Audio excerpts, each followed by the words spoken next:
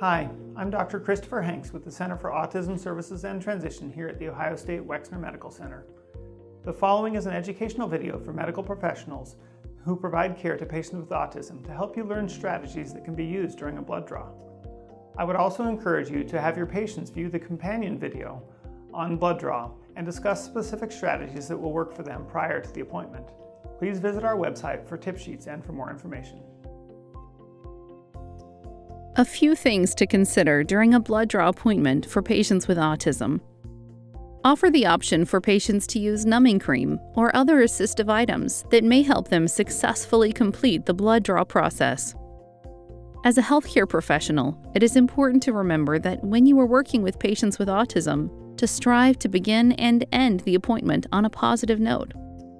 If possible, practice steps involved in the procedure. Practice putting on the tourniquet and taking it off. With each practice, try to leave the tourniquet on a few seconds longer. This can help the patient desensitize to the material and feel of the tourniquet. Explain to the patient that you are going to use your finger to locate a vein, and this is where the needle will go in.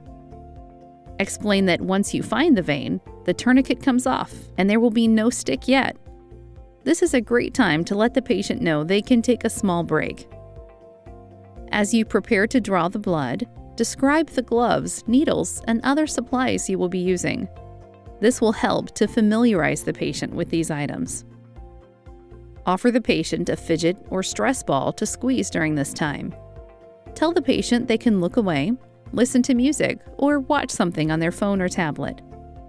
Remember, if the patient shows signs of anxiety or is verbally protesting, take a break. If you do not complete the blood draw during this attempt, make an appointment to try again. Before you begin the draw, have the patient give you the thumbs up that they are ready. Ideas that may help during this time are to count or use a visual timer, distract the patient with a video or music, have the patient hold the hand of a parent or support team member, and in general, remind everyone to breathe and that this will only last for a short time. Support holds for stabilizing the arm can also be effective when appropriate. A good tip is to practice the support hold before the procedure. If you miss the vein and need to retry, please check with the patient to see if they are willing. A short break before the second attempt may be helpful. Never rush the process.